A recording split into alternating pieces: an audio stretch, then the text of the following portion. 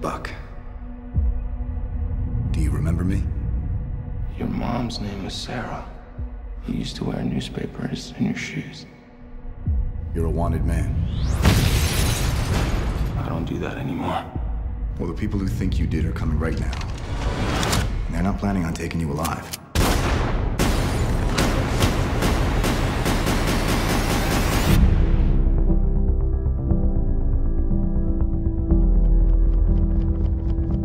Captain, while a great many people see you as a hero, there are some who'd prefer the word vigilante.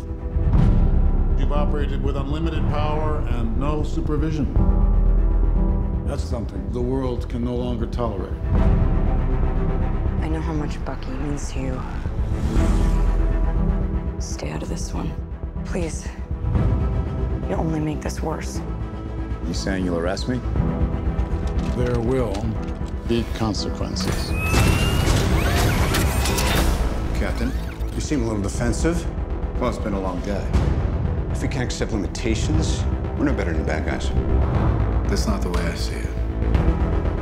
Sometimes I want to punch you in your perfect teeth. I just want to make sure we consider all our options.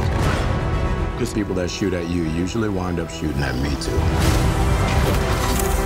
You know what's about to happen. Do you really want to punch your way out of this? What do we do? We fight.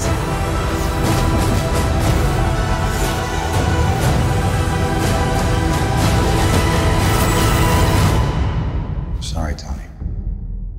You know I wouldn't do this if I had any other choice. But he's my friend. So was I.